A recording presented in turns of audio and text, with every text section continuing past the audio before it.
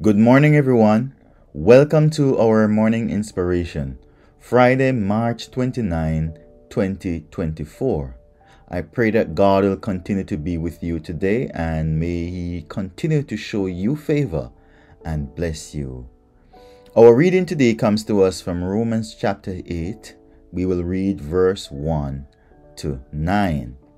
And it says, "There is therefore no condemnation to them which are in Christ Jesus, who walk not according to the flesh, but after the Spirit. For the law of the Spirit of life is Christ Jesus, who hath made me free from the law of sin and death. For what the law could not do, in that it was weak through the flesh, God sending his own Son in the likeness of sinful flesh, and for sin condemned sin in the flesh, that the righteousness of the law might be fulfilled in us, who walk not according to the flesh, but after the Spirit.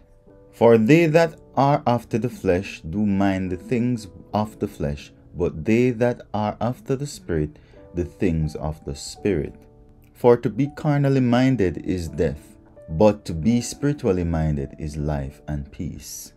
Because the carnal mind is enmity against God, for it is not subject to the law of God, neither indeed can be. So then, they that are in the flesh cannot please God. But ye are not in the flesh, but in the Spirit, if so be that the Spirit of God dwell in you. Now if any man have not the Spirit of Christ, he is none of his." Amen. We give God thanks this morning for His holy words, and may the Spirit of God continue to guide us as we continue to learn more of the Lord and His will for our lives. Now, I will start out by asking this question: what does the Bible mean when it says carnal mind or being of spiritual mind? Let's explore that for a few minutes. So, in the context of the verse, carnal mind really refers to the mindset or the way in which we think and focus on worldly desires, right? So, this consists of things like selfishness and self-gratification and just those things that gratify self and the flesh. So this is in complete opposite to what being spiritually minded is, right? So therefore, if that is carnal mind, it therefore means that being spiritual minded is characterized by focusing on the things of God.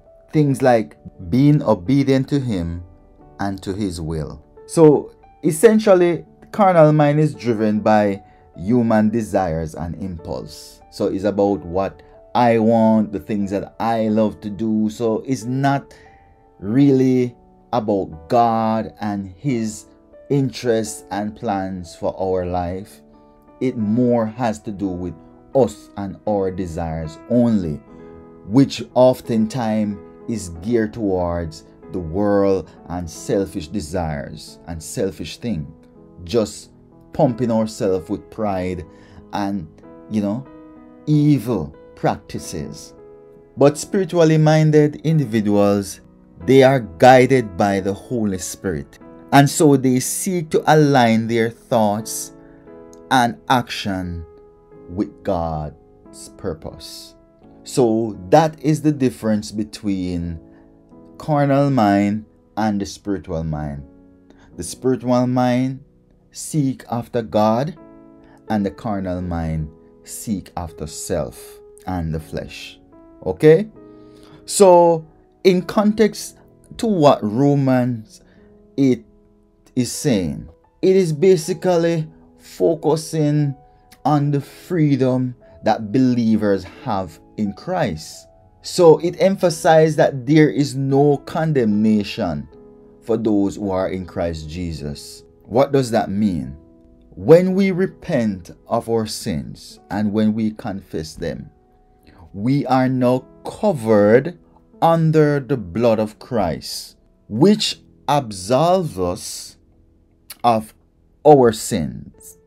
So He forgives us of our sins. Now it contradicts the law of sin and death with the law of the Spirit of life. So it highlights how the Spirit empowers believers to what?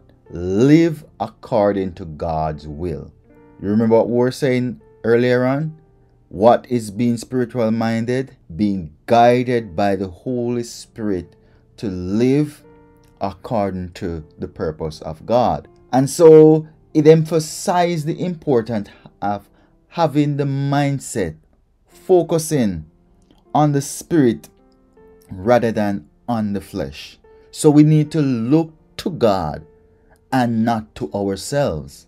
And as the scripture states, those who are carnal minded are only choosing a life of destruction and death. That's where it's ultimately going to lead for them. But those who choose to be led by the Spirit of God are choosing life, and their reward will be a blessing indeed, because they would gain eternal life and also have the opportunity to spend eternity with their Savior and King. So choose God, because with Him you can't go wrong. Amen. And so as we understand the message this morning, and as we understand that in Christ we are redeemed, we are saved from ourselves, may we seek to garner in those things that are of Christ unto ourselves. Meaning, may we seek to walk in His footsteps. May we seek to walk in His purpose and His purpose for our lives. You know, it is so easy to become distracted by the things of the world. It is so easy to go after the things of the world. And the things of the world, they are enmity with God, because the things of the world oftentimes draws us away from God. And that is why it is very difficult for someone who is of the world to really focus on things that are spiritual or focus on God. And yes, they may have a sense that there is God, but because they are so overwhelmed and consumed by the things of the world, they can't give God the time of day. And so they will merely just acknowledge the fact that He does exist, but that's enough. And they will continue to live a worldly lifestyle. And the Bible says that we can't serve two masters. So it's either we will surrender to the devil and to the world, or we are going to surrender to God and the Holy Spirit. So you understand? So that is the difference between the two. And so as we understand this morning, may we seek after those things that will draw us closer to God, so that our relationship with God can become better. And may as our relationship gets better, may we be a blessing to those around us and influence the world in the fear of God. May God continue to bless you and keep you as you continue in your day. Amen.